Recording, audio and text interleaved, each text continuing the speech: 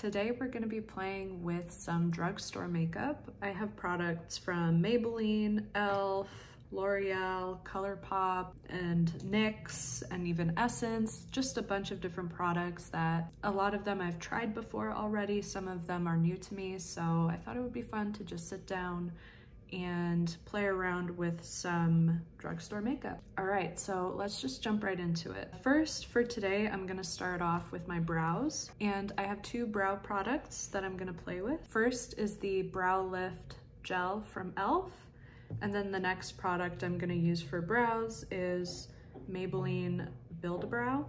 So let's just jump right into it. First, I'm going to take a spoolie and just load up the spoolie with some brow gel, and then I'm going to just run the brow gel through my brow hairs, and this will just set my brow hairs in place and provide a really nice template for the Build-A-Brow later on. All right, very nice, and you see that just set my brows in place, and it kind of helps me identify where I have some sparseness so that I can use the Build-A-Brow product after.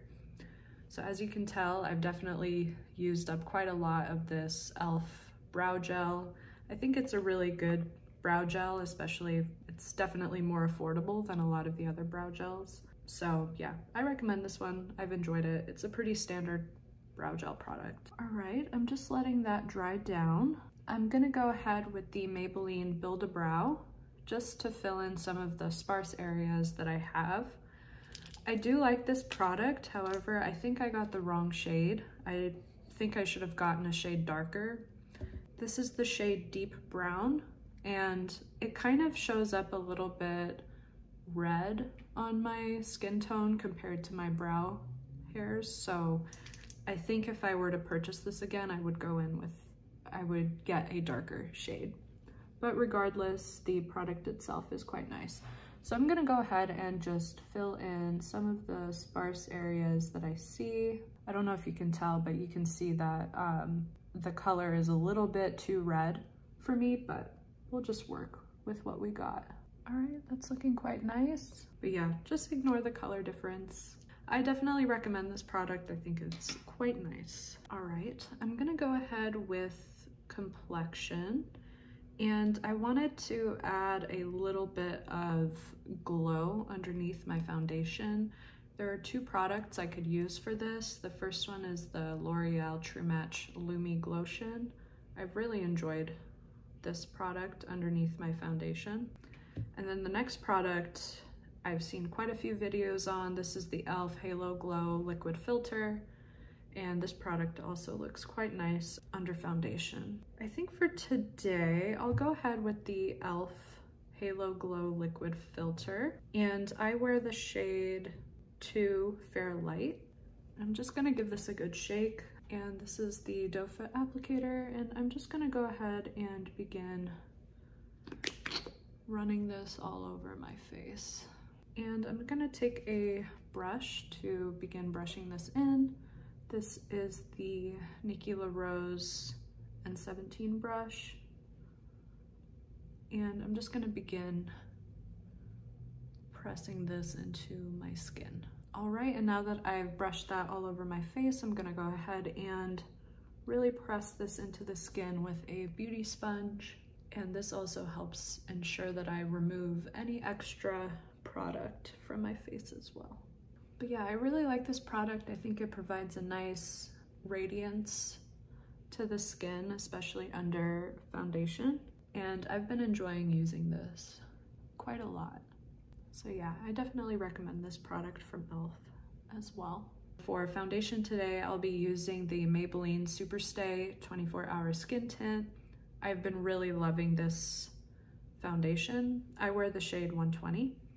I'm gonna give this a good shake, and then begin by applying this with the applicator to the back of my hand, just like that. And then I'll go in with that same N17 brush and just begin working the product into my skin.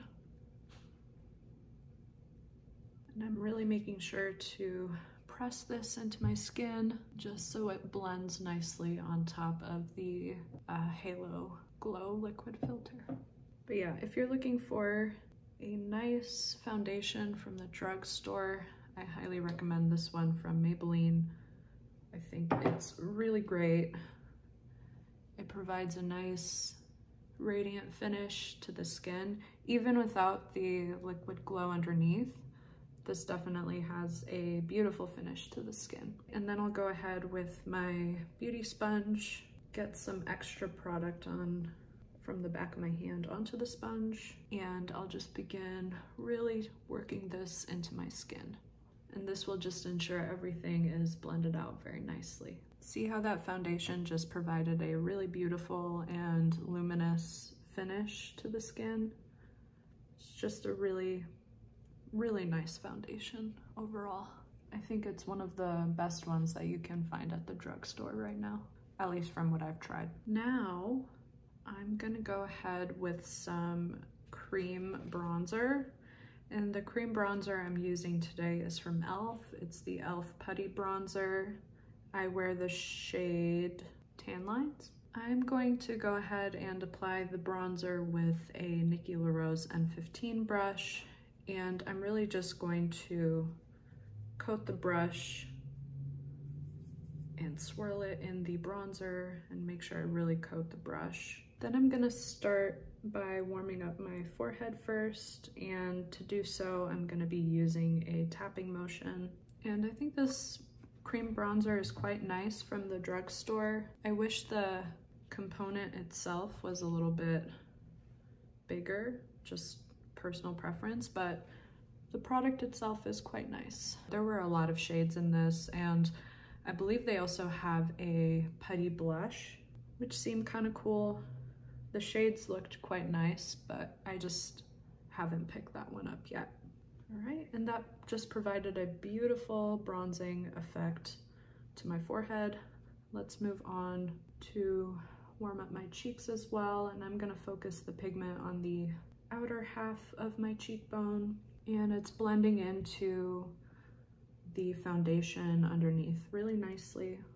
Just a very nice product overall. And I'm just gonna do the same thing on the other side and work on building up the pigment on the outer half of my cheekbone, just to add a little bit of warmth. And then when there's barely anything left on the brush, I'm just going to tap the rest of the bronzer on the side of my nose and on top of my nose as well. And then for blush, I have another product from e.l.f. It's their Camo liquid blush, and I've really enjoyed these products quite a lot. I'm going to use the shade Peach Perfect for today, and I'm going to apply this just by adding a few dots on my face, just like that. And I'm gonna work on one cheek at a time.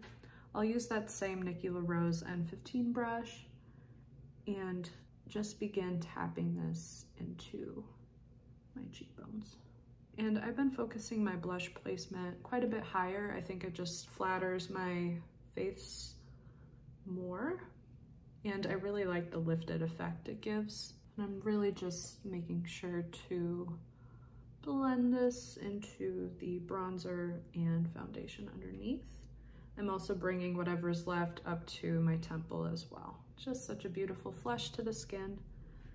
And I'll do the same thing on the other side, but if you're looking for a pretty high quality and affordable liquid blush, I highly recommend these ones from e.l.f.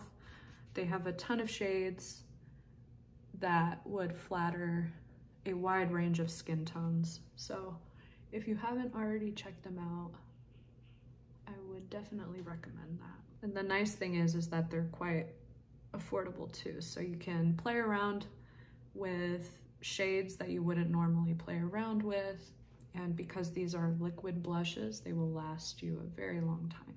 And the concealer I'm using today is from Maybelline. It's the Superstay Active Wear Concealer, and I wear the shade 15.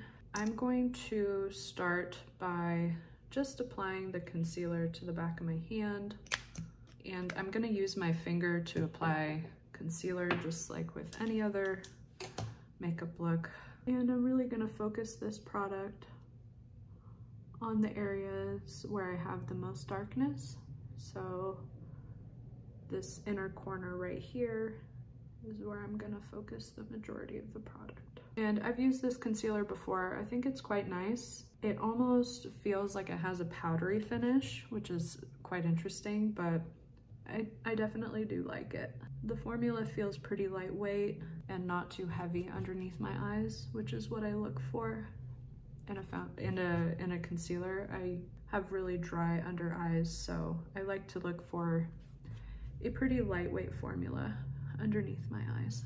And then I'm gonna take a sponge and really just make sure everything is blended in. Yeah, as you can see, that concealer did a nice job of brightening up my under eyes. Great. And then I'm also going to add a tiny bit of concealer on my eyelids as well, just to neutralize some of the darkness I have.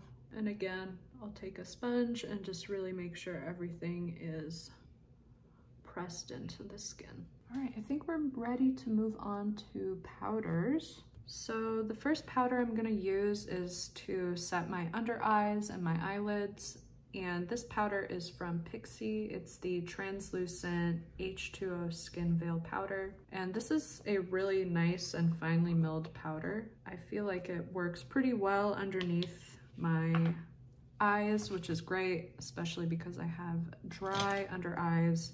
I feel like this doesn't emphasize the texture or dryness I have under my eyes. I'm going to take this Y11 Morphin brush and just coat the brush in powder. I'm gonna work the product into the brush by just swirling it in the cap and tapping off any excess product. So my brush is ready to go. And before I go in with the brush, I'm going to run a clean brush underneath my eyes just to remove any product that has settled in my crease, in my under eye creases. And then I'll go in with this powder and set my under eyes. Then I'm also gonna take some powder around the side of my nose and on my upper lip and chin, just to lightly set these areas, the corners of my mouth as well, as this is where I tend to get oily throughout the day. And I'll also add a tiny bit of powder on my forehead. All right, now I'm gonna go in with some powder bronzer, and the bronzer I have is from Physicians Formula.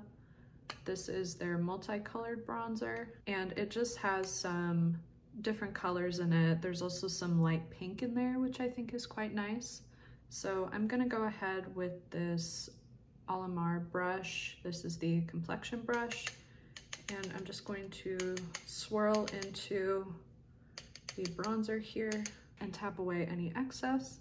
And I'm gonna start tapping this product into my forehead. It is quite pigmented, which is nice for a bronzer, but I'm just going to work on sweeping this into my forehead. Very nice. And then when there's barely any product on the brush, I'm going to use this to warm up my cheeks as well, and also the sides of my nose, on top of my nose, and then very lightly underneath my chin.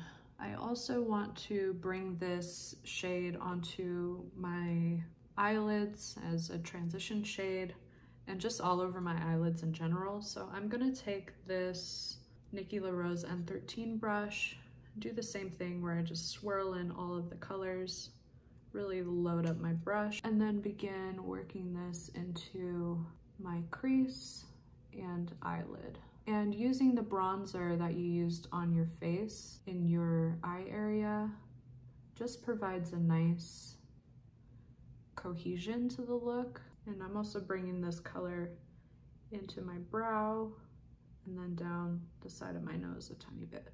And I'll do the same on the other side. And then I'm also going to add some of this bronzer to my lower lash line as well. And I'm just gonna use the same brush. I'm not looking for anything too precise. I just wanna warm up my lower lash line as well. Same thing on the other side, same brush. Again, I just want to warm up my lower lash line. And for powder blush today, I'm gonna go ahead with the L'Oreal True Match powder blush. This is in the shade Tender Rose.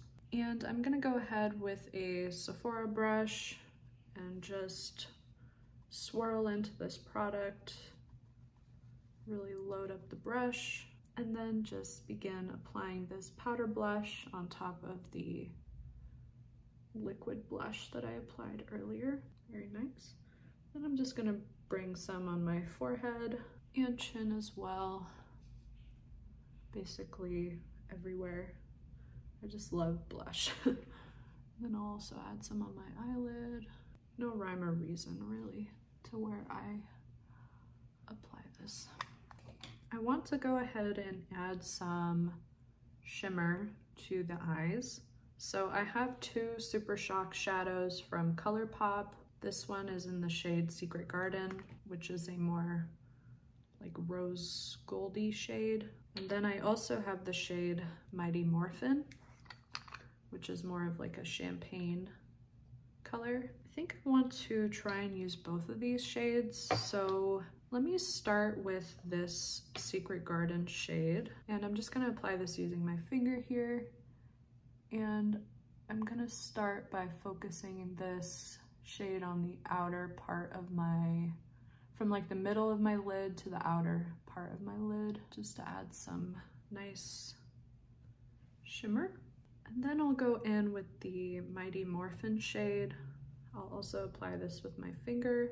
And I'm gonna focus this shade on the inner third of my eye, just like that. I really like these Super Shock shadows. I actually want to pick up some more shades of this.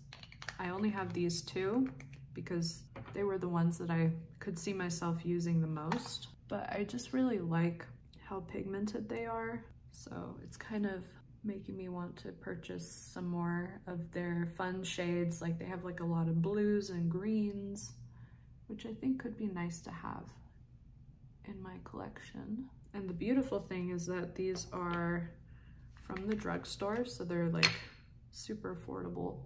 I'm gonna go ahead with that brush that I used earlier with the bronzer on my eyes and just kind of blend along the crease just to make sure everything is blended out. And then I have a couple of eyeliners that I haven't tried out yet. I just got some new shades. I have the brown shade in these already, but I wanted to get some different colors. So these are the eyeliners from Pixi. They are the Endless Silky Eye Pens. And I have the shade Black Blue, which is this blue metallic shade here. And then I also have this purple shade as well. This is called Deep Plum. And for this look today, I think I'm gonna go in with the Deep Plum shade. Let me actually just swatch both of these. So that's the Deep Plum shade. And then I'll go ahead with the blue. Very pretty. But I think for this eye look, I think the plum is gonna look quite nice. So I'm just gonna go ahead and first start by tightlining my upper lash line here. And now that I've tightlined my upper lash line, I'm going to kind of build up some pigment on the outer part of my eye here. And I'm just doing this to build some definition to my eye. I'm not necessarily going to wing it out. I really like these eyeliners because they're very creamy and have a great formula. But yeah, that just provided a nice little bit of definition to my eyes. And just to kind of finish off this look, I want to bring a little bit of that champagne color to the inner corner of my eye. And to do so, I'm going to use a small brush like this one and just load up my brush with this pigment and just begin pressing it into the inner corner of my eye here. I want to also bring this on the inner part of my lower lash line. Okay, I kind of want to go in with this and do a little bit of the same.